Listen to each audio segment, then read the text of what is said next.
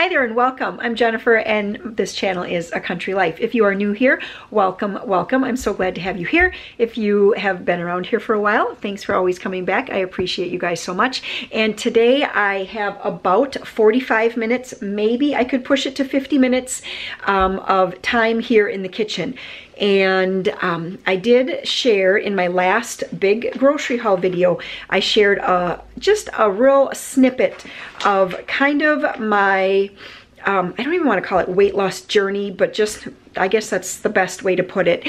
And I shared just a real quick snippet of kind of how that went over the course of like the last actually we're like coming up here this May, it's going to be 5 years. But anyway, I am getting back into working very hard at eating low carb again because I find that for my body it works the best to keep me at a healthy weight, keep my joints from hurting, keeps my brain from fogging up and all those things. So I'm not going to call it keto because it isn't necessarily the absolute true keto, but it is I do feel the best when I eat very low carb. So what I'm going to do in this 45 to 50 minutes is to get some stuff prepped, because if you are looking to lose a few pounds, which I know pretty much everybody feels like they have a few pounds to lose, the key, in my opinion, is to have a plan, and then from there, once you have the plan, you actually have to take some steps, right?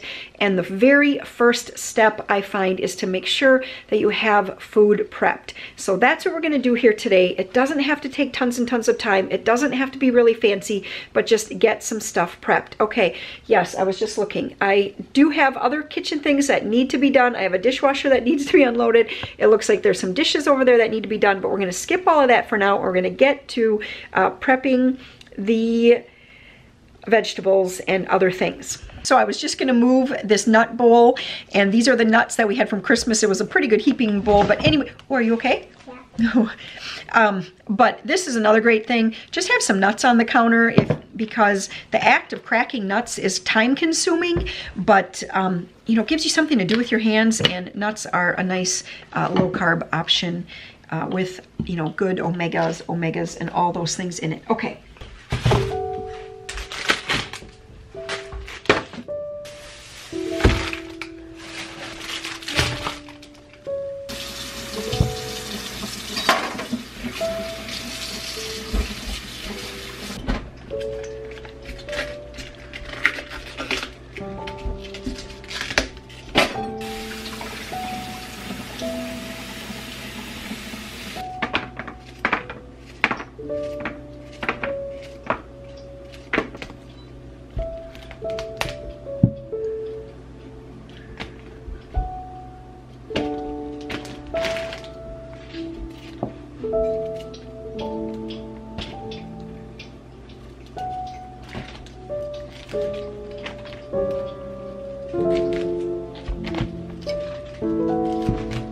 Alright, so these are the two things that I'm going to add to my Ziploc bag with the cauliflower in it. Just some olive oil, and this is from Dollar Tree, garlic and pepper. It's like just a salt mixture. I'm going to keep this in the refrigerator, and I will either make it tonight or tomorrow or Sunday for supper. So I'm just adding quite a bit of olive oil in there. I'm going to put a good amount of the garlic salt in there.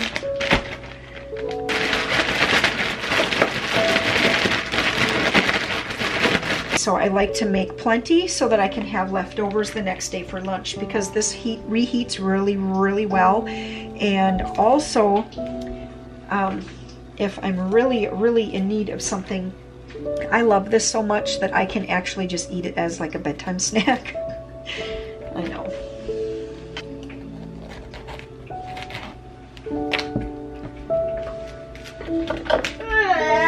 How are you doing there, sweetie? Good. Now, this cauliflower here, I have some plans to make a mock macaroni and cheese.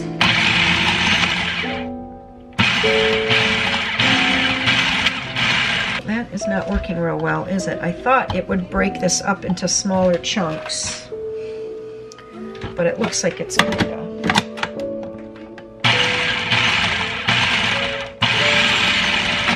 So this actually didn't chop it up the way I wanted it to. I wanted it to just kind of chop it into small, like 1/2-inch little pieces, but it's actually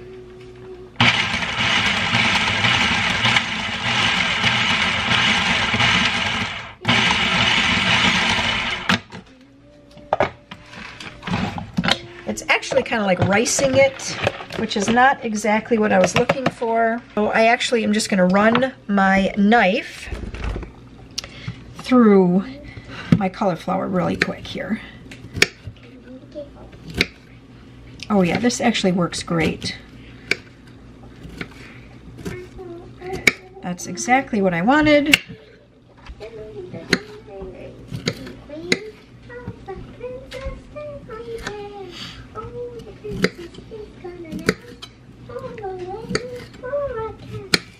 Okay, so I know that there would have been an easier way to do the cauliflower here if I would have just gotten out my larger chef knife, but I didn't do that. So this is going to be good enough. I needed about 6 cups for the mock macaroni and cheese. This is a 7.5 cup bowl, so I think I have plenty. For the cucumber, I'm just going to slice 1 English cucumber into a container. We can eat this fresh. I have some dill dip. The key with different dips is just to make sure that there isn't a lot of added sugar in it. You can make your own dips to eliminate that as well.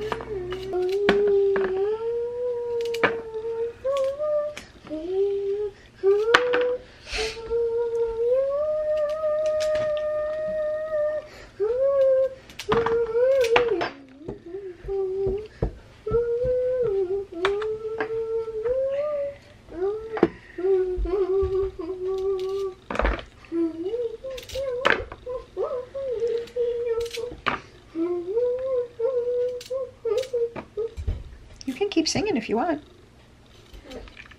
What? It's done. Oh, I see.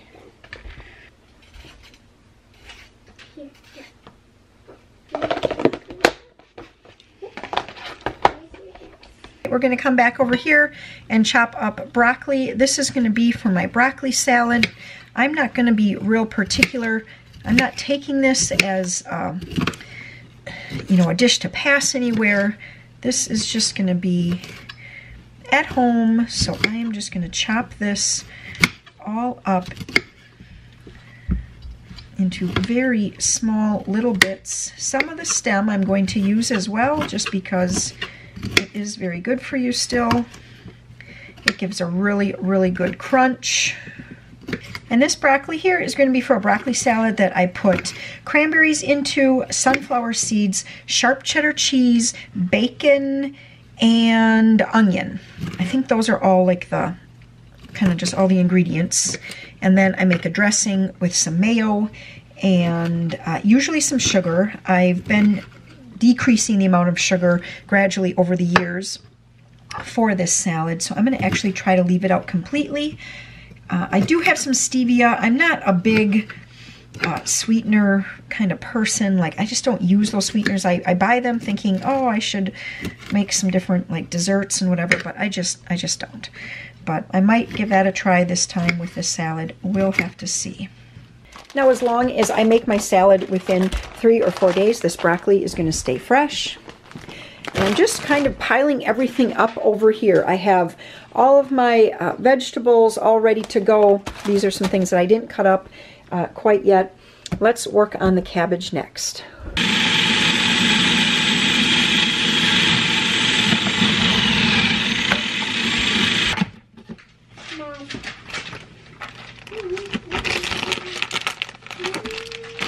So the cabbage here that I just prepped is actually going to be for fried cabbage. It is nothing I've tried before, but I love cabbage, so I'm assuming I'm going to like it. You'd use cabbage, and then I believe there's going to be onion in it, and then you fry up some bacon. So you start with frying bacon, then you remove the bacon so that, you know, it doesn't get too overdone. and chop up the bacon, and then in that remaining bacon grease, I think you might drain off some of it depending, you know, it just kind of depends on how much bacon grease is there. Then you fry up the cabbage and some salt, some pepper, and some onion, and then you add the bacon back in at the end. Maybe even a little garlic, I can't remember, but anyway, that's what I'm going to be doing with whatever this is, cabbage. So before I clean up, the last thing I'm going to do is just cut up this onion right here. I'm going to clean up all of my vegetable scrap mess here. I have been collecting vegetable scraps again for making some vegetable broth or vegetable stock here.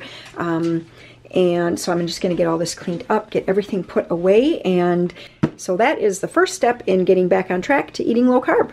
So we are back now, and I'm back into the kitchen here. So you saw there just before I got all of the vegetables prepped, and I would say that that is probably the #1 key to losing weight if that is your goal with a change in your diet. Whether you're going to do an Atkins or a paleo or a whole foods or a keto or a low carb or a carnivore or one or all of the different diets, or cabbage soup or the all grapefruit diet, or I just saw something run through my YouTube feed the other day. It was like the couple who ate potatoes like every day for a year, something like that. Okay, so whatever it is you're going to do, the key is going to be prep and just being prepared. I mean, I think it's like that with everything. If you decide that you want to start running and you don't have running shoes, you're not going to get real far, are you? So definitely prep work. I don't know why the lighting seems so yellow in here today, but I think because it's just getting dark out. It is about 4 o'clock, and you know, that's what happens. Now what I'm going to start working on is like protein. So I'm going to hard boil up a dozen eggs, and those will be used for Cobb salads. I will use those as just a snack. The rest of the family will eat those as well probably, but just to have a dozen hard-boiled eggs would be a nice thing. They're puffy stickers? Cool. Okay, I don't know if this is YouTube appropriate or not. What are you doing? Arr!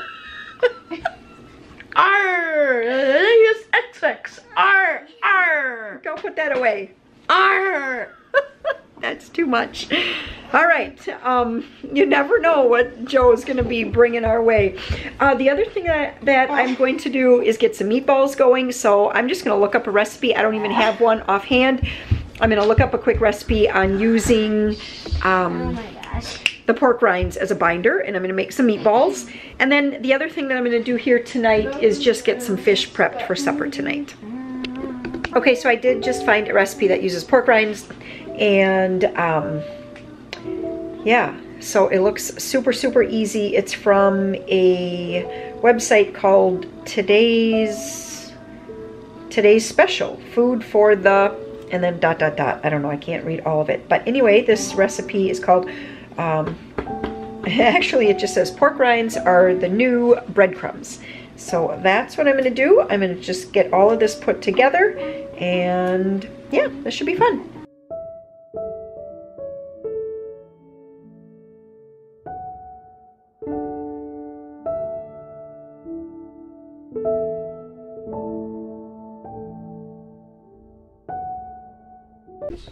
So tonight what we're going to be doing is just having some fish sticks here. And then I did get some tilapia. The tilapia I'm going to thaw, and I think I'm going to have tilapia and Warren will have tilapia. Let's see, Amber and Sam are not going to be here. And I think the little kids are all going to just probably have the fish sticks. So I have to decide. I think what I'm going to do tonight is I'm going to get a few, like 4 pieces of tilapia thawing. And then I like to soak it in a little bit of salt water. It just seems to... every once in a while we'll get a piece of tilapia that just has kind of a strong fishy flavor, that like not the good fish flavor, but kind of a bad fishy flavor. And so what I'm going to do is just soak this in a little bit of salt water, and then I will, I'm just going to pan fry those. I'm just going to put some seasoning on, pan fry them. We usually just call that butterfish because I melt some butter and just quick pan fry it up until both sides are nice and kind of crispy golden brown. I'm also going to make that bacon fried cabbage, so I'm gonna get that going as well.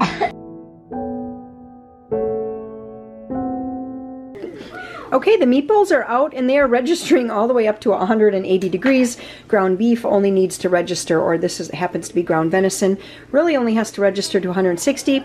So the recipe did say that these should be in for like 45 minutes, and I only had them in for 30, and that seems to be plenty of time. So I think that that's one of the nicest things about just kind of prepping ahead. You know, like I always say, since I'm in the kitchen, I might as well do kitchen things. So I just thought it's just kind of nice to be in here and getting a lot of things done at once. The hard-boiled eggs are going into the fridge now, so those will be able to come out within the next few days for making Cobb salads and just for snacking on. I have 8 slices of bacon here. This is a brand new recipe. I can't really imagine it going wrong just because I do love bacon, I love cabbage, I love onion, salt, pepper, and garlic, so really that's all it is. But it just makes, at least I think, it's just going to make a really nice side that is going to be satisfying. You know, kind of, it's going to have that nice kind of salty, savory flavor. And yeah, just satisfying, because that is the thing, is finding food that when you're all done eating, you feel like you are satisfied.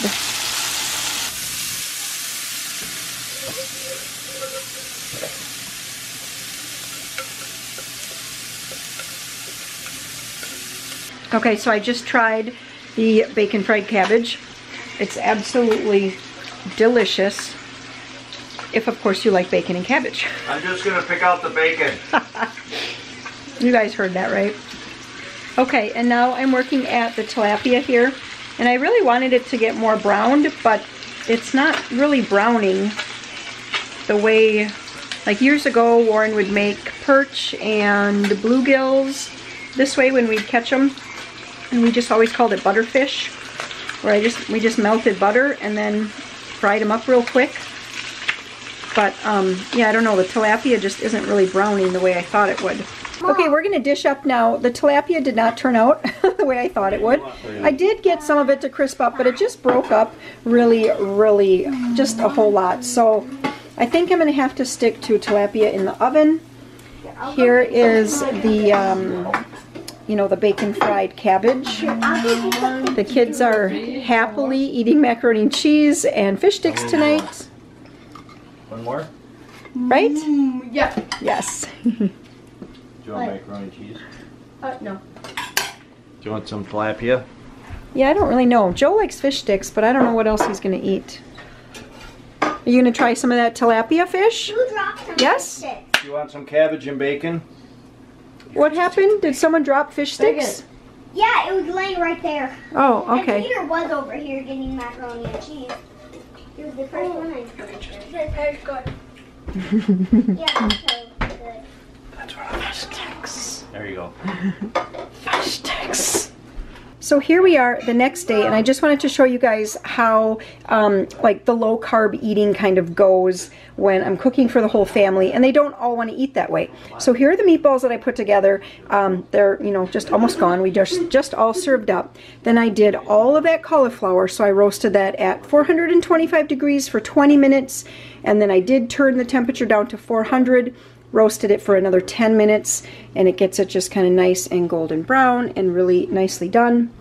And here is how my plate is looking. So I do have a really large helping of the cauliflower. I use that as kind of my base, and then my meatballs, and then some cottage cheese. I did make for the rest of the family regular noodles, and then we just had a tiny bit left of some whole wheat, so I made those up too, so they would just be ready to go. Kids will have like buttered noodles for lunch tomorrow or something. And then I did, whoops, I'm caught on the tongs. And then I did make some of this, it's just frozen Texas toast from Aldi. So I made that. So that is how it looks when I'm cooking for kind of everybody. So I have some low carb food for myself and all the carbs for everyone else. We are home from church now, and I just wanted to show you guys kind of what it looks like if I'm going to put out some snacks. So again, just trying to keep everybody in mind, and because when I start to go low carb, not everyone in the family wants to just see veggies and dip all the time. And so I put out a bowl of potato chips. Again, we have just the classic cashews. I said this the other day, but having nuts to crack on hand is a great thing to snack on, because it like gives you something to do and you feel like you've eaten a lot, because it takes a long time to crack nuts, but you really haven't. I have my little containers that I made up of the veggies here, and some dip, and then also some candy that came from Grandma. So I just put all of this out. We're home from church, and now I think everyone's probably just going to come up here and start munching away. Warren's actually making some, what is he making, a mimosa? Huh? No, it's just... Oh, it's just straight orange juice. He's going to make some cookies over here. The kids were begging for donuts, and we decided to pass on the donuts, but he's going to make cookies. So that's kind of what it looks like for snacking after church. So it is supper time now, and we're having oven fried chicken. And I've showed this on my channel a lot before, and what I do is we just kind of shake this into a mixture of like flour and paprika and salt and pepper. Well, anyway, so today for me, I just did everything the same with the butter and everything. I just didn't bread mine. Mine is the one that's kind of hiding over there. And then also, I have it. I'm serving, oh yeah, and then Amber and I are going to share a sweet potato here. I'll just put some butter and salt and pepper on that. We have cottage cheese, cranberry sauce, bread, potatoes, and then I made some coleslaw here as well. So you can see how, you know, you can probably see the things that I'm going to take and the things that other people are going to take. And that's kind of how we do it here when I'm trying to cook low carb for myself as well as have food for the family. Yeah. There you go. Thank you. So when I first started this video a few days ago, I thought I'm just going to do sort of like a prep for getting back into eating low carb. So then that turned into sharing with you all kind of what my plate looks like and what the types of foods are that I'm eating. And now I guess I'm just going to share with you how things are going so far. So I have been back at eating a somewhat low carb diet since it's been about, I think today is like day 9 or something like that. I had a few slip-ups last week, not where I was, it wasn't the kind of slip-ups where I was like, oh, should I, shouldn't I, should I, shouldn't I? It wasn't that kind. It was just like I completely forgot about it. Emily had made some delicious, well, she made some granola. I didn't know it was delicious until Amber brought some home for us to try. It was absolutely delicious, and as soon as everyone ate what they wanted, I put milk over it and just ate it as a great big bowl of cereal. So there we go, super high carb. It was so good though.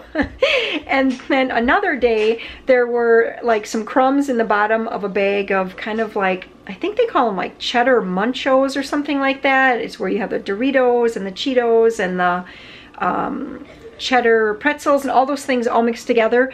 Well, there was just some crumbs, probably I would say maybe 1/4 of a cup of crumbs in the bottom, and nobody was eating up those crumbs, and I was trying to clear the counter, and so I just took the bag and I just lifted it up and poured it in my mouth as you would, you know, like you kind of slide them down. So I wasn't really even thinking anything about it. I just thought I want to clear the counter, and there's some crumbs here, so I'm going to eat them. And so I was like, afterwards I was like, oh shoot, I was eating low carb.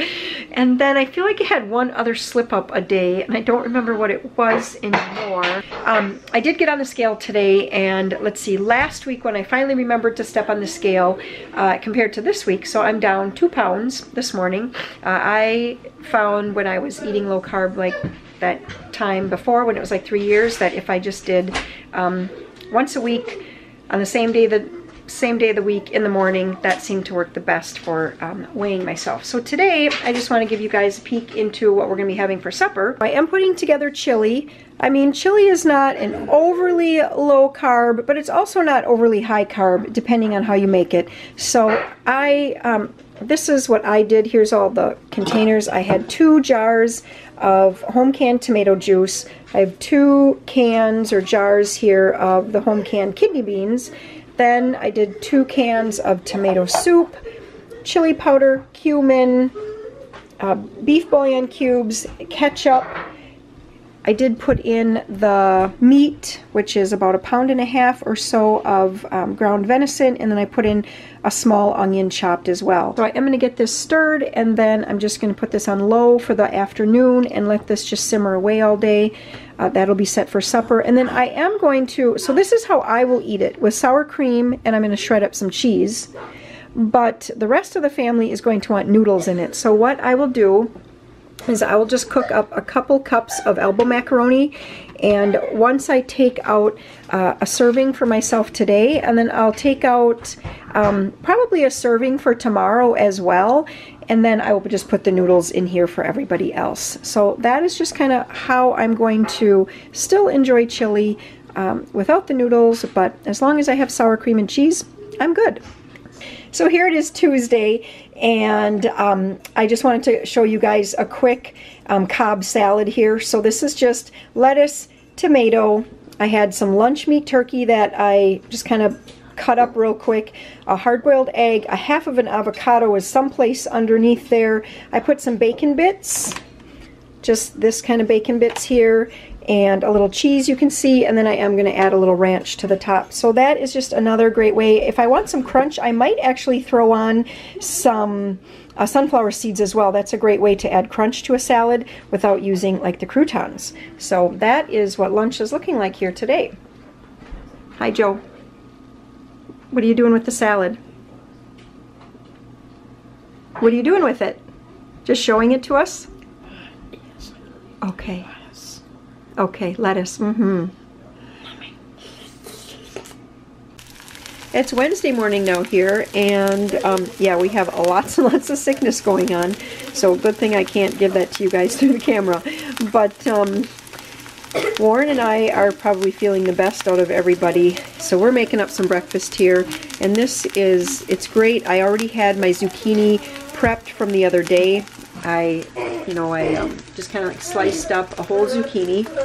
So I have that in about a teaspoon of olive oil, and I'm going to let that brown for a little bit. And then we do have some butter over here. Warren's going to get going on eggs as soon as my zucchini starts to kind of cook through a little bit.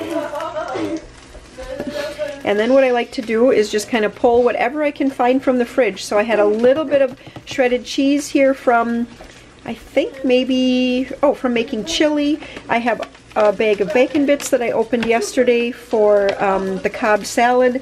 And so I'm just going to, at the very end, I'll throw some bacon bits on, top it with a little cheese, and that, and I'll have an egg, probably an egg and a half this morning, and that's going to be breakfast here. I know when I first started, oh boy, when I first started eating low carb, the idea of having a lot of vegetables for breakfast seemed kind of foreign, but what I started with was doing a lot of omelets, because that just seemed more normal to have like green pepper and onion and things in an omelet. And then I gradually just got to where I can saute up whatever kind of vegetable. So a lot of times what I like to do too is make extras of whatever roasted vegetable I'm going to be having for supper, like cauliflower or broccoli or cabbage, and then just adding that to my breakfast. So put a little Parmesan cheese over top of that, like fresh shredded Parmesan cheese. It tastes excellent for breakfast. It makes a great addition to a low-carb breakfast. So that's what we're doing. Warren's also making up some grapefruit. I couldn't remember for a second. And so he's making up some grapefruit here. So I think, are you going to eat both halves? Yep. So he's eating both halves this morning. Unless somebody wants one. Yeah, but everybody is sick. The grapefruit eaters are sick in the house, so that's what's going down.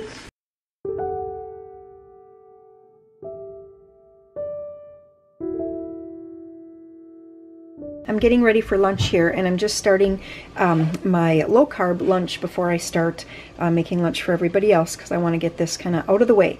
Anyway, here's what I'm going to do. I've never done this before, but I'm going to make this kind of like cauliflower mac and cheese. Basically, this is a whole head of cauliflower that I have kind of chopped up in, I started with my food processor, and it actually wasn't working real well, so then I just kind of chopped it with a knife. I have some salted boiling water here. I'm going to get that all into there. I'm going to bring that back to a simmer here and let it cook for about 4 minutes. I'll drain off the water, and then in that same pan, I'm going to melt. This is 4 ounces of cream cheese, 1/3 cup of heavy cream, and then I have some spices here. This is a teaspoon of paprika, a teaspoon of salt, and about an 1/8 teaspoon of cayenne pepper. I'm just going to melt all of this together, get it real creamy. I'm going to put shredded cheese into here. I have to shred that yet. Then I'll put the cauliflower back in, and that's what we're going to do. I'll probably top it with a little bit of bacon, and that will be my lunch. I've never done it. I'll let you know how it turns out.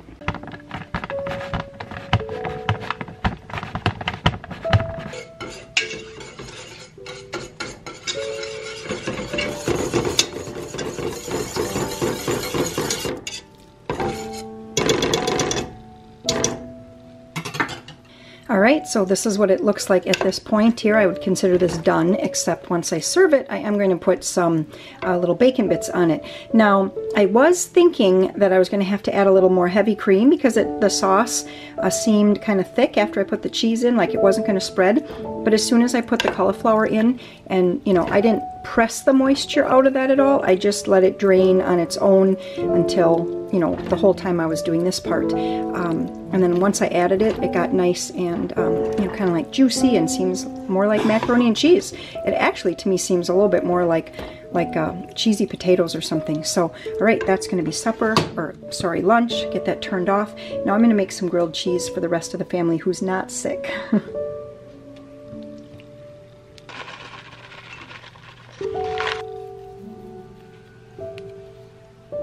So I'm just popping back in here to let you guys know that this like keto version of macaroni and cheese is absolutely delicious. It's basically just like cheesy cauliflower, but it is super good. It's very, very satisfying, because that's sometimes the key, is to make sure that the food has the right flavor and the right consistency to actually feel satisfying. So when you're done, you're not like, oh, I kind of want a cookie now.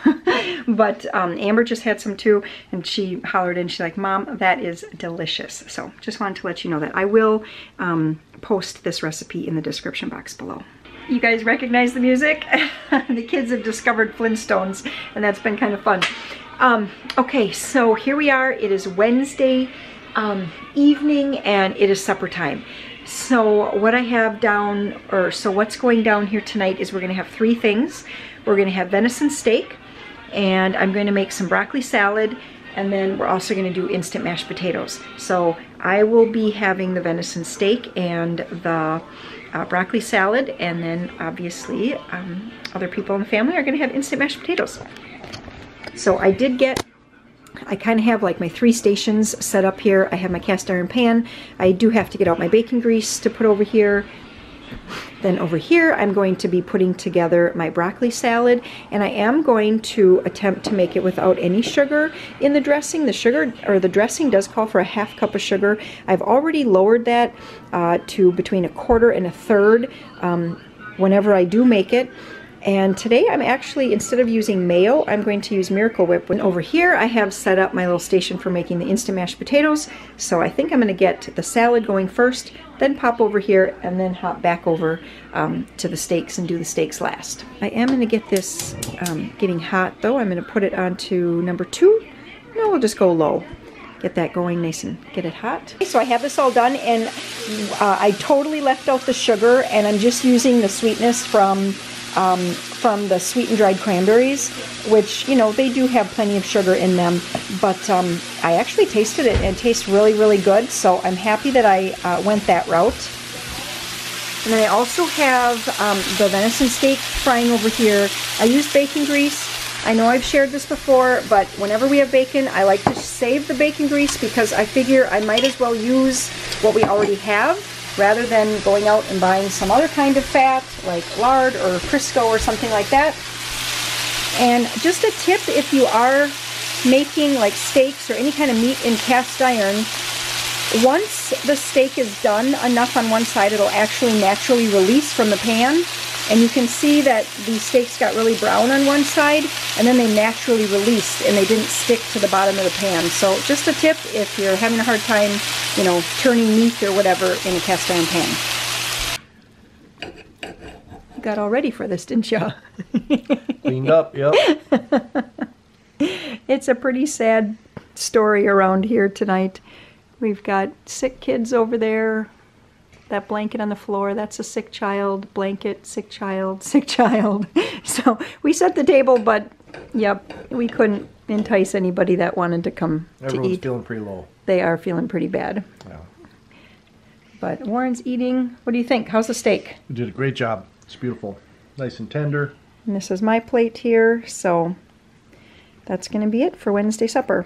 I'm back, and it is Thursday evening. It's 4:30, and it is time to get some supper going here.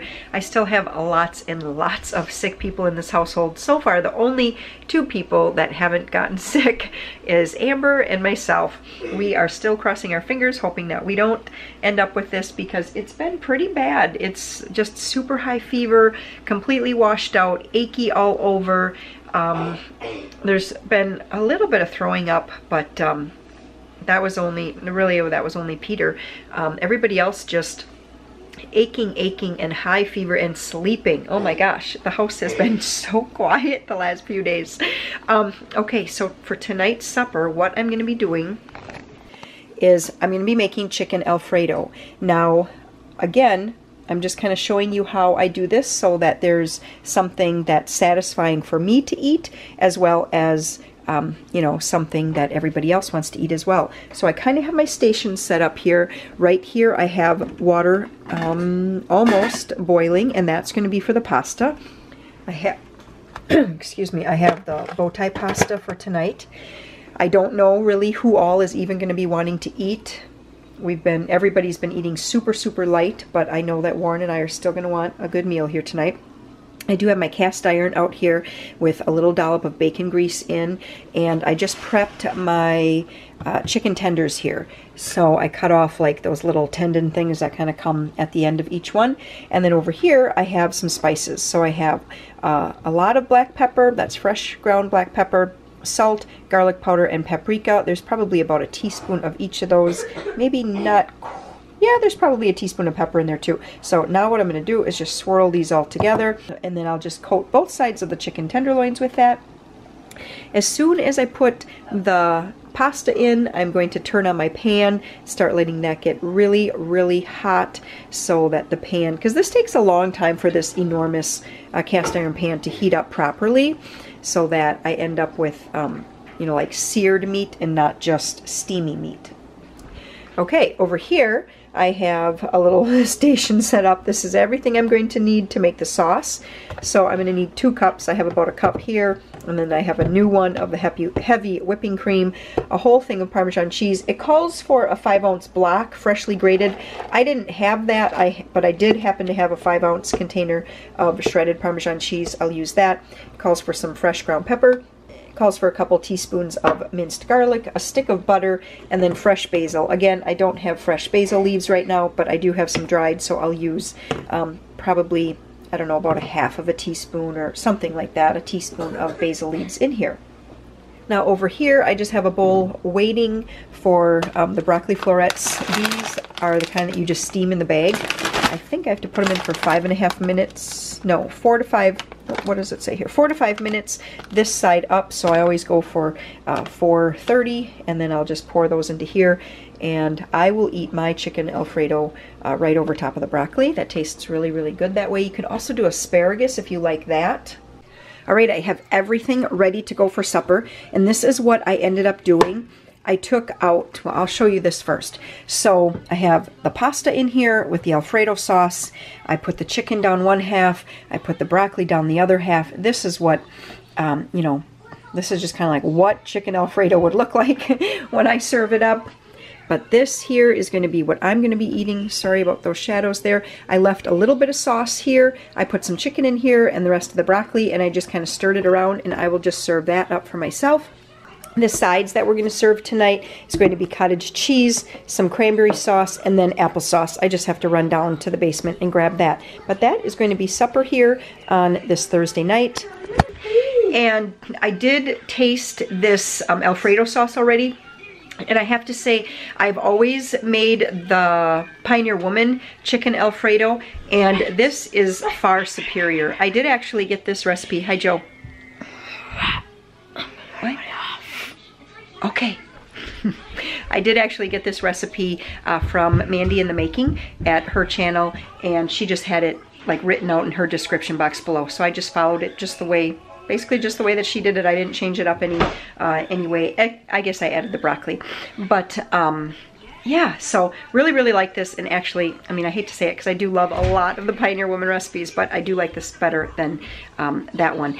So that is going to wrap up this look into how I feed my family and how I eat when I'm doing low carb. If you guys enjoyed this, please give it a thumbs up, and I'd love to have you along as a subscriber. I'm going to be doing more of these low carb meals and low carb style cooking videos in the future here, so please be on the lookout for those. And as always, if you do want to leave any kind of comment, you will have to head over to the community tab. You just kind of go up by where it says home, videos, about something. Community is one of the tabs, and you'll have to go over there and leave a comment because I still do not have comments. So I hope that you guys have a fantastic evening. Bye-bye.